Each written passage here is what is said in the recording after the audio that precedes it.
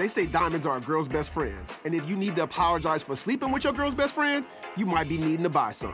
And even if you don't mess up that bad, jewelry is a great place to start. And Julio at Artisan Jewelry is gonna give me some tips on upscaling my game.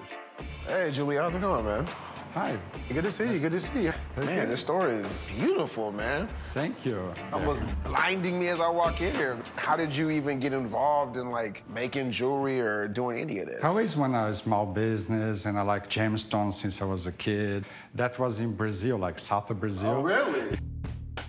Now, I think when we think about apology gifts, at least the first thing in my mind is buying diamonds. Depending on what you did. Yeah, right. Well, you know, I think about Kobe Bryant buying the, it's like, buying those big diamonds.